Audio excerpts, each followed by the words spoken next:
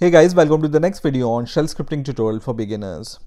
In this video and some of the next coming videos, I'm going to show you how functions works in shell scripting. So let's get started.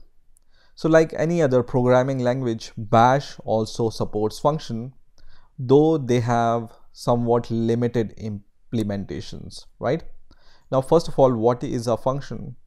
A function is a subroutine, or you can say it's a code block that implements a set of operations. So for any user, it's like a black box, right?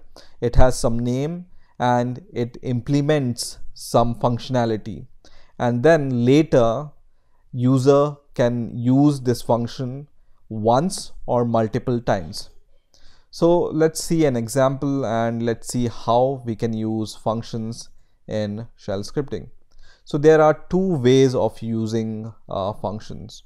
One is like this, and this is the first notation, and for this you use a keyword function, and then you give a name to your function, and then you execute some commands, right?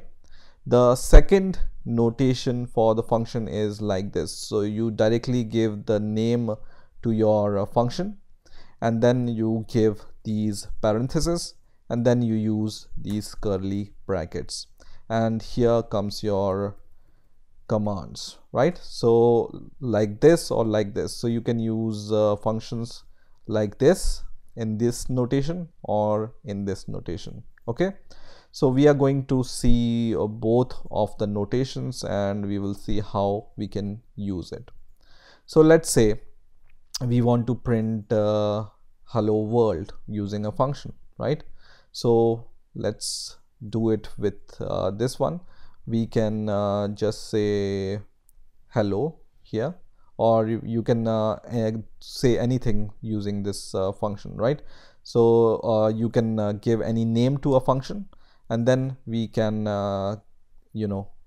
give some commands inside this function, inside these curly brackets. So I'm going to just give echo, and I am going to say hello here, right? And in the next function, for example, I want a function that whenever I call it, it's going to quit the script, right? So let's say this function name is quit. Okay, and what it does is it just calls this command, which is going to exit our shell script, right?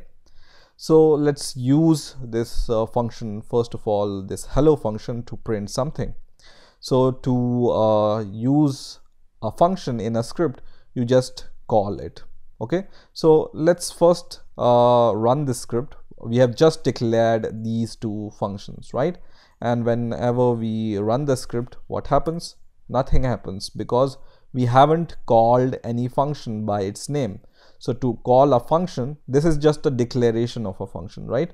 So to call a function, you just need to give the name of this function. So for example, I'm calling the function hello, then I'm going to run the script and it's going to print hello, right? Now let's call this function, which is a quit function, and I'm calling this quit function before hello function, right? And then let's say I'm just echoing something. So I'm echoing, for example, some word fool.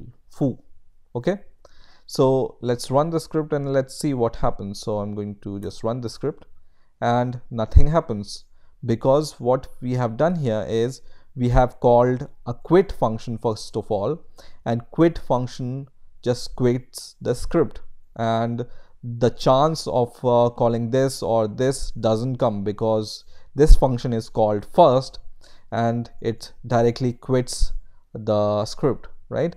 Let's see the sequence like this. So first of all, we call hello, and then we call this quit function after the hello function, and let's run the script. And now hello is printed, but this echo is not printed, echo foo, right? Because the sequence is something like this. So first hello function is called and this is printed, and then we call this quit, so the script is exited, and the chance of printing this doesn't come, right? Then let's use this quit after the echo command, and then once we run the script, it prints hello from this function, and then it prints foo from this command, and then we call the quit function which exits the script. Okay, so sequence of calling the function is important, right?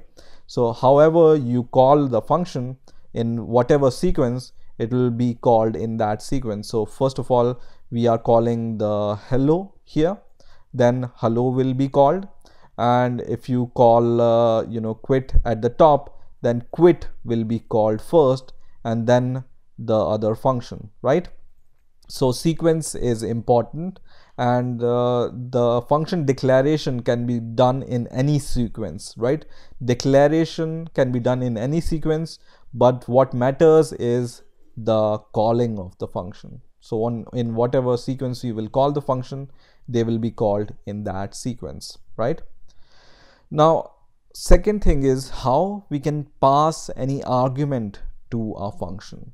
So there are some ways of passing some argument to our function, and let's see how we can do it. So for this function, I have declared hello here, right? Instead of hello, I can just call, for example, print. This is a print function, right?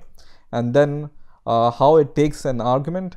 The argument can be used in the with the dollar symbol and then the number.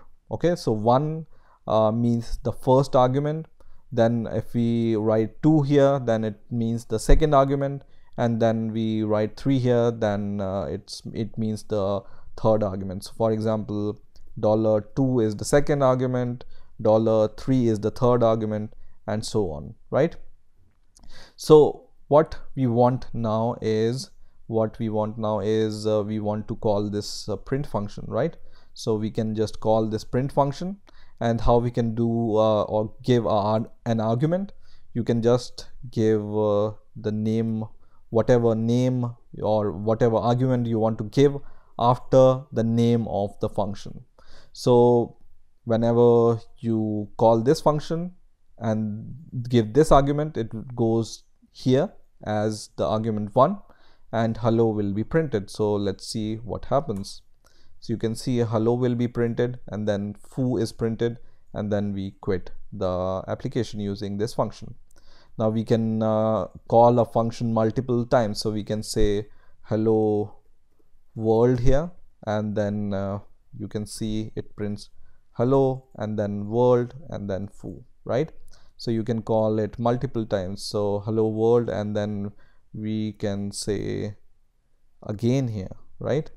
And then we run the script and it says hello world again. So you can call a function multiple times with multiple arguments, right? And you can call the function in sequence. Okay, let's give some other arguments here. So you can give $2, and then you can give $3 here, right? And instead of calling it multiple times, you can just give this world as a second argument and again as a third argument, and then I'm going to just remove these callings and then run the script, for example, and it prints hello world again, because we are capturing these arguments using these variables. So variable 1 is for first argument, variable 2 is for second argument, and variable 3 is for the third argument, right? So this is the introduction to function. So function have more functionality than this simple operations, and this we are going to see in the next videos. So I hope you've enjoyed this video. Please rate, comment, and subscribe, and bye for now.